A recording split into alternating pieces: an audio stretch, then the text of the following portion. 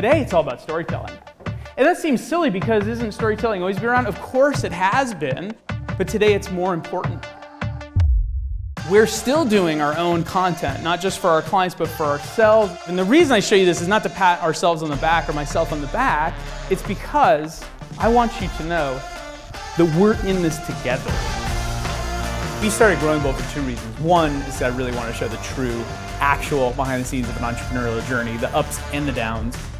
And the other is, this is what marketing is today. So we're showing exactly what we're doing, which works, which is what we're selling. What was really unique about season one was how fast it grew.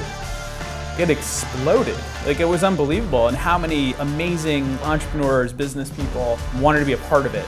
And we got business because of it.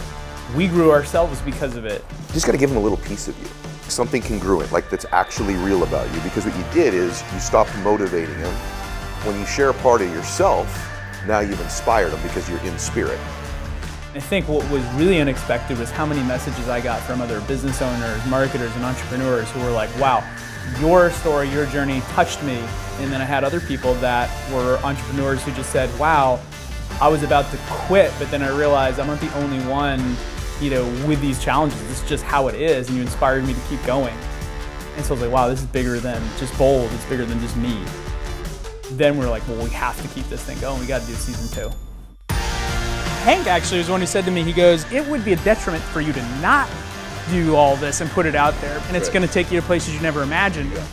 Like, the people that believe in the vision are going to align with us, and the people that don't are going to move out of the way. And that's more important. Well, I think this season we're going so much deeper than we did last year. I think overall it's just that it's so real. See, the thing is I genuinely didn't think through the worst possibilities, because if I think through worst possibilities as an entrepreneur and the stuff that we do, I wouldn't do half of it. Like, I have to say, like, I'm not going to think about what the worst case scenario is, because if I do, then I probably wouldn't do this, because anyone with any level of sanity wouldn't do it. So I don't think about that. I really don't. It's just like, all right, like, we're going to do this, and who cares?